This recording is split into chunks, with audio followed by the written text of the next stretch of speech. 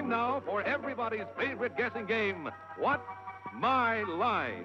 Brought to you by Stopette Spray Deodorant. Poof, there goes perspiration. And Finesse, the flowing cream shampoo. Yes, time now for What's My Line? And now let's meet our award-winning What's My Line panel. First, the popular columnist whose voice of Broadway appears in the New York Journal-American and papers coast to coast, Miss Dorothy Kilgallen. And on my left, the brilliant young humorist who conducts his own very funny television show nightly, Monday through Friday on another network, Mr. Steve Allen. Thank you, Dorothy. Thank you. And thank all of you. And now I want you to meet one of the loveliest ladies in radio and television. She has her own show on another network. We're all working in a great many places these days. Arlene Francis.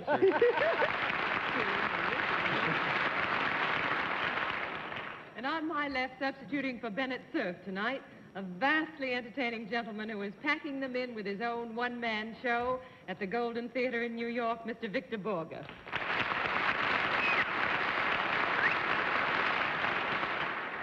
And on my left, that well-known news commentator and moderator, Mr. John Daly. Good evening, ladies and gentlemen, and welcome to What's My Line. Once again tonight, we have some friends in from around and about the country who brought with them some very interesting occupations, and the panel will have to tussle with the occupations, Victor Borge getting his baptism of fire. We hope that they'll have a lot of trouble so that our guests will carry home some prizes, although the more important thing is that they have some fun. We'll also have a famous guest challenger a bit later on, but right now it's time for the experts to meet our first challenger, whose job has to be spotted. Would you sign in, please, sir? J. L. May.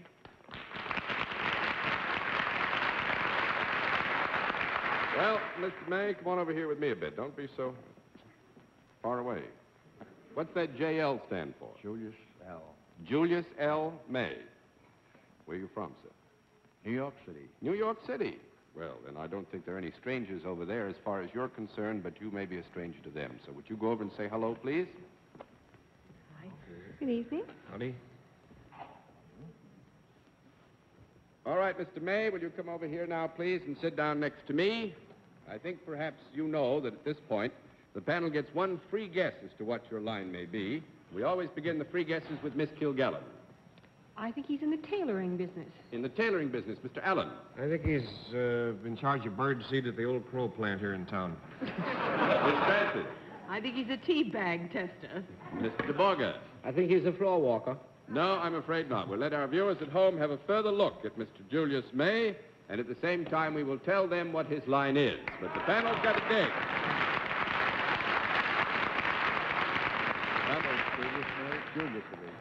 Julius it is.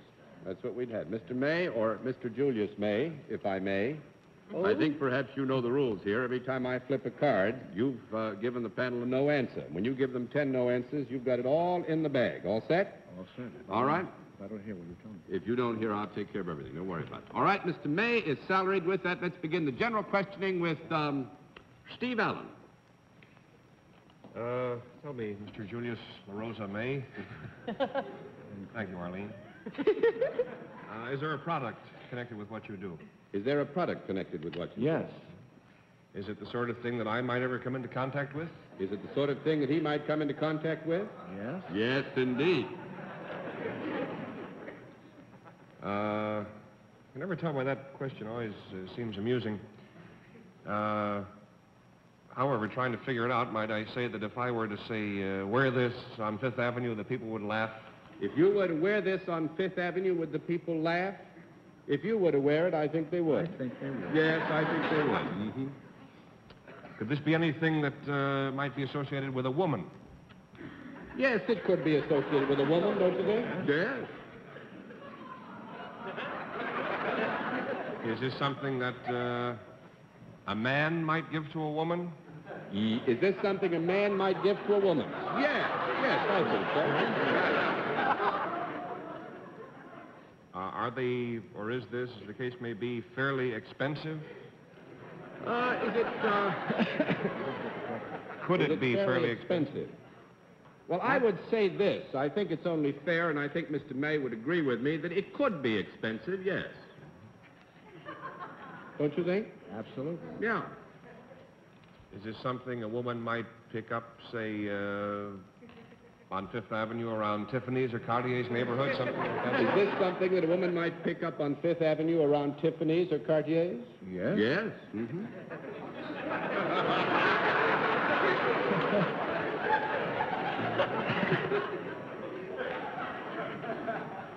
If a man gave a woman one of these, could she wear it around her neck? Mr. May makes the point that she could wear it around her neck, yes. Let me come right out and straighten this whole thing out. Is this anything in the jewelry line at all? Is this anything in the jewelry line at all? No. No. That's 1 down and 9 to go, Miss Francis. Is it possible that Mr. May deal with something other than human beings? How do you mean that? You know what is other than a human being, John. Could he have anything to do with animals? Could he have anything to do with animals? No. No, I don't think so. 2 down and 8 to go, Mr. Borge. If this is something Steve Allen can get in contact with, is it something I can get in contact with also? What? Is it something Mr. Borge could come in contact with? Oh, yes. Yes. As well as Steve Allen? Yes. Mm-hmm. I'll split it with you, Victor, whatever. It is something you could wear around the neck. Well, Yes, the well, that question, was answered already, yes. the question was, could a woman wear it around the neck? And you Yes, could wear it but, around the neck, yes. Preferably she would not. Yes, preferably she would not, is right. Would it be worn below the...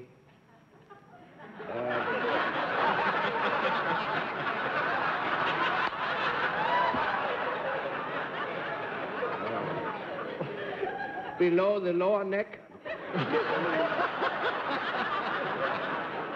No, Victor, I think I'm going to have to give you a no on that. It would not be worn below the lower neck. All right, I'd like to know what that is later. 3 down and 7 to go. All right, I want to know if Arlene and I could come in contact with this, and then we'll get the whole panel going with this Miss problem. Kilgallen would like to know if she could come in contact with it. Oh, yes. Yes. Would I enjoy coming in contact with it? I'm afraid not. No, I don't think so. 4 down and 6 to go, Mr. Allen. Would I also not enjoy it? Would he also not enjoy coming in contact? I think not. Yeah, yes, you would not enjoy coming in contact with it, no. Well, then let's keep it off our necks, if that's the kind of thing it turn out to be. It's unpleasant, then, in some way? It's unpleasant in some way? It's bothering me, I'll tell you that. Yeah, Mr. May says he thinks that it might be unpleasant. In most cases, yes. Yes, indeed. In fact, we're having a hard time trying to think of a case where it wouldn't be unpleasant. Is the idea of punishment at all associated with this product? Is the idea of punishment at all associated with this product?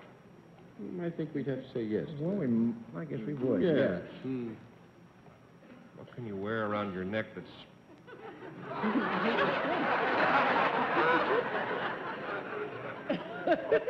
A noose, darling. Could you find these associated with prisoners in jails or something of that sort? Associated with prisoners in jail. Or no, in I jail. think that is not so. No, I don't think so. That's 5 down and 5 to go, and I'm going to give you another minute to try and get this, Miss You Francis. say, Mr. May, that all of us could come in contact with this, but would we, perhaps, we would not be likely to come in contact with it? I can't see a single soul on that panel who isn't likely to come in contact with it. That makes it 6 down and 4 to go, Mr. Borge. It is something that is worn... No. 7 down and 3 to go in 30 seconds. Miss Kilgallen. Is this something that, in order to be used, must be imposed by one person upon another? Is this in something to be used would be imposed by one person on another? I think that... Yes? Yes. I would say that would be called for a yes answer. Would anyone ever strike a person with it? Strike a person Yes. with it? Or otherwise belabor? That would make it 8 down and 2 to go. I'm going to flip the cards on time because I don't think you're even close to what this might be. Mr. May prints parking tickets. for New York and all cities around the country. And Mr. Ray, you win the full prize. My And you... money's the March of Dimes, please. Your money to the March of Dimes. Yes, sir, the full prize is yours, and it will go to the March of Dimes. And thanks for Well, panel, a rather inauspicious beginning, but a lot of fun. Let's see what you can do with the second challenger. Would you sign in, please, ma'am? Amy E. Shorty Greer.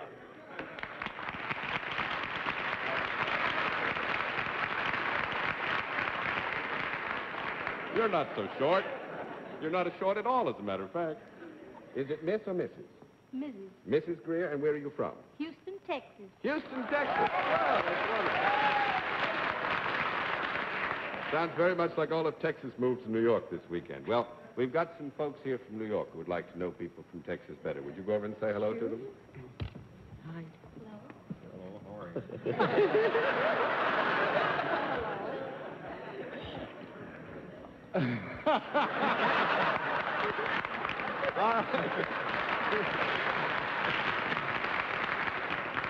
Mrs. Greer, I think perhaps you know that now that the panel's had a chance to meet you, we give them one free guess as to what your line may be, and we always begin with Miss Dorothy Kilgallen. Well, I think she's a steer roper. A steer roper, Mr. Allen. I think she's a rope steerer, and I think we've done these jokes before. Miss Francis. I think she teaches ballet. Mr. Borge. I think she's awfully cute. That I'll buy. That's not what we were looking for, so we'll let our viewers have another look at Mrs. Charles Greer of Houston, Texas.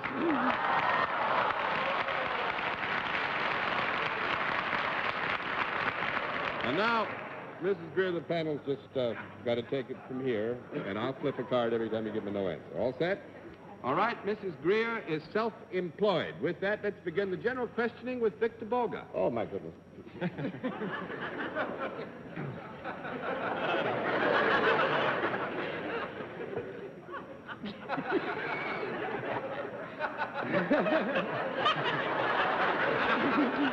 Is it? Look at the wall.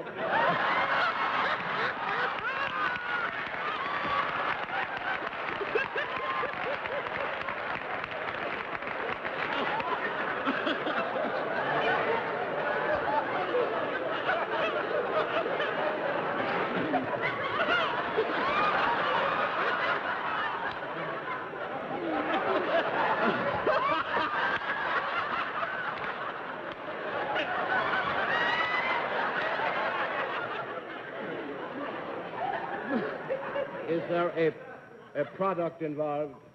Yes. Thank you. Is this a thing? Could it be found in a home? In the? Yes. Yeah, it could be, but I do want to stress that it is not necessarily normal that one should find one in a home. But it could be found. It could be found in a home. Thank you. Could it be found outside the home? Yes. Could it? Could I wear it outside when I go out? Could you wear it outside when you go out? I'm afraid not. Could I take it with me? Could I take it with me when I go out? You could, but you couldn't wear it, Victor, so I've got to give you a no. No, on but that. my question was actually not could I wear it? I meant could I take it with me when I go out? Yeah, but you didn't say that. You Didn't said I? wear. Yeah. So that's one down, 9 to go, Miss Kilgallen. You can get back on the chair now. Still wet. Water here. Would this thing be unwieldy to carry in the hand? Would this be unwieldy to carry in the hand? Yes. Does it ever move around? Yes. Is this anything that is or has been living? Yes. Is it in the animal kingdom? Yes. Is it a four-legged animal? Yes. Is it usually larger than a bread box when full grown? Yes. Could be. Yes, when full grown? Yes. Are there a lot of these things in Texas? A lot of these things in Texas? No. No. I thought there was a lot of everything in Texas. 2 down and 8 to go, Mr. Allen. You have something to do with a four-legged animal that is very scarce in Texas, huh? Is it I think it was very clever of me to figure that out. Is it an animal that might be more at home in another part of the world? Yes. In the tropical sections of the world, perhaps? Yes. Gesundheit.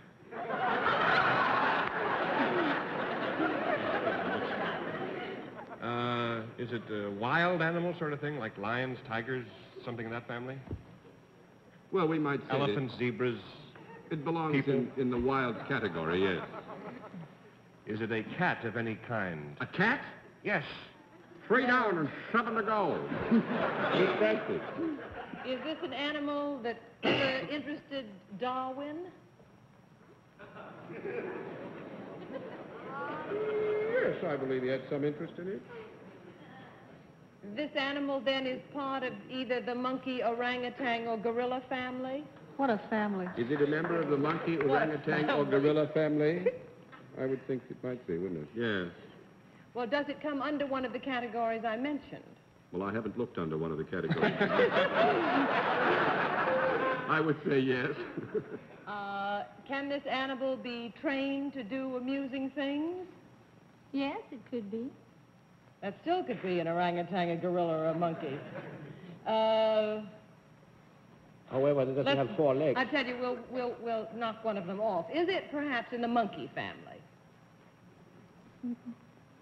Well, no, you drew the definitions yourself, so Yes, we'll I say did, 4 and down I'm and 6 to ashamed go. of myself. Mr. Borge? It was established that it had 4 legs. Yes. A monkey does not have 4 legs. It has 2 and 2 arms.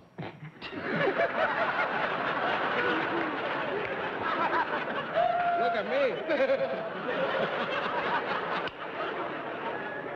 For the purposes of this program, we consider that all 3 of these species have 4 legs. Oh. And that's bad. Miss Dorothy. Well, is it in the gorilla family? Yes. Then Mrs. Greer has something to do with gorillas. Yes. Does she raise or train them? That isn't, I'm afraid, That's the not right one. it. Mr. Allen? She's a nice girl. You don't raise them or train them. She sells them. That makes it 6 down and 4 to go, Miss Francis. She buys them. That makes it 7 down and 3 to go, Mr. Borge. He eats them.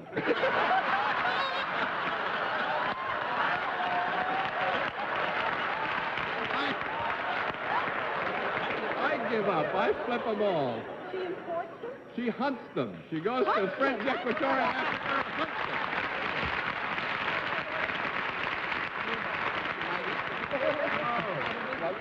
Mrs. Greer, you going out anytime again soon? Well, I hope to. Can I give you some hunters to take with you? The next time I go, I would like to take some hunters with me. All right, I give you Mr. Borge, Mr. Allen. We're gorillas. Well, you get the full prize, and our thanks for being a wonderful guest. Thanks Thank for you. joining us in What's My Life. In just a moment, we'll meet tonight's mystery guest. But right now, a special announcement. Now we come to the special feature of our program, the appearance of our mystery celebrity. My friends in the panel, as well as our audience here, all of you will recognize our guest immediately, so we gave the panel members blindfolds. Are they all in place, panel? Mm-hmm. Good. Will you come in, Mystery Challenger, and sign in, please?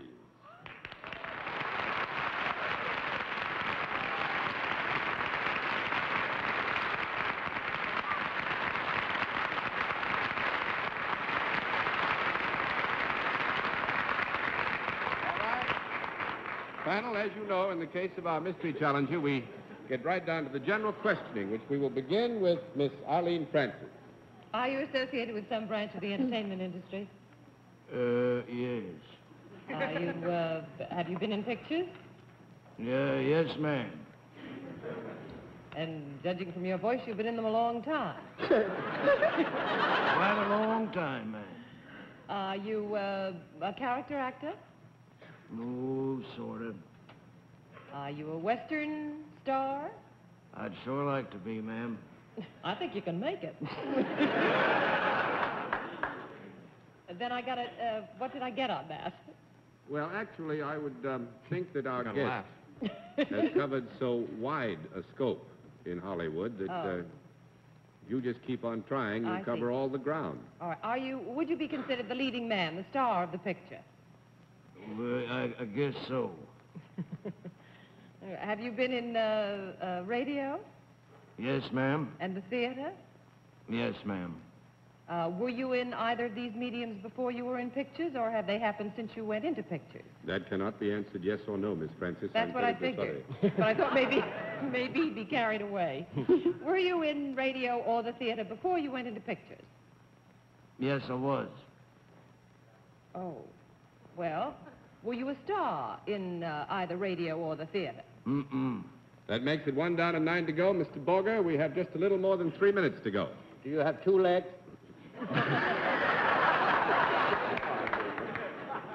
Yes, Mr. Borge.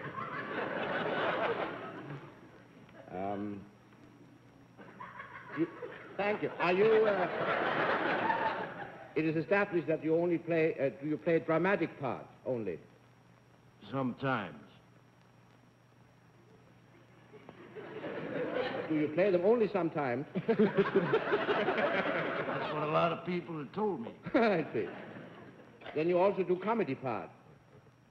Very, very rare. But you do them. So the answer is yes. That gives me an hour.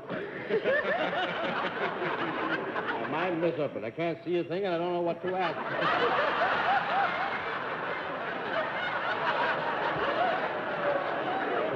Pass. All right, panel, we only have about 2 minutes and 15 seconds to go. Miss Kilgallen.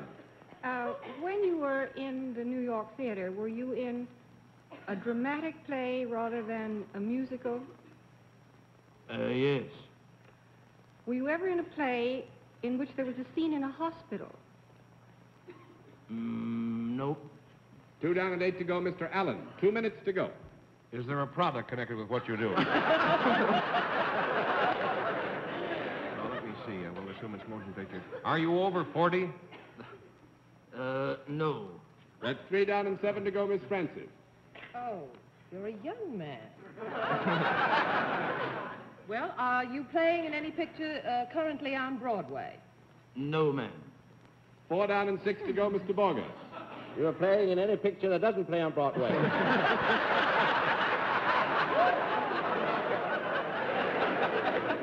Have you very recently had a very big hit? No. 5 down and 5 to go, Miss Kilgallen. 1 minute. Have you ever played bad men? Yes, ma'am. Have you ever played gangsters? Who won? Yes, ma'am. Did you ever have a distinguishing characteristic that was imitated by little kids all over the country? Yes, ma'am. Have I gotten you mixed up? I think I have. Take a dive at it, Dorothy. All right, just one more question. Did you ever push an old lady down the stairs? Yes, ma'am. Are you Dick Widmark? Yes, Dick Widmark, he's right.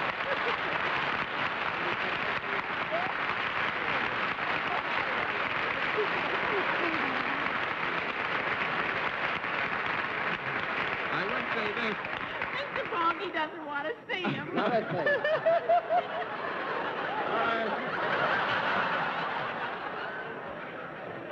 All right, Dick. I know that you're in town to help the March of Dimes, but I believe that there's another reason why Yes, you're I'm here in New also York. here on behalf of the March of Dimes to open a new 20th Century Fox CinemaScope production called Hell and High Water.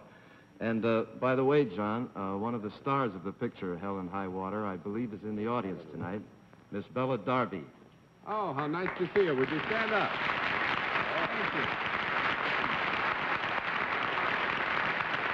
Well, thank you very much, Dick. Not only nice of you to come, but to think you'd bring such a pretty lady with you. Nice to have had you with us. Would you say hello to me?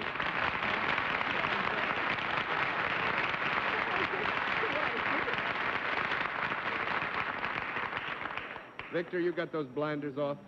Yep. Got the blinders off all right? And until next week, when David Wayne will be here to substitute for our missing panelist, Bennett Cerf, this is John Daly saying good night, Dorothy. Good night, Steve. Good night, boys, and good night. I I'm here. Good night. And it was wonderful to have you on the show, Victor. Come back and see us again. Thank you very much. Good night, John. Good night. And may I say,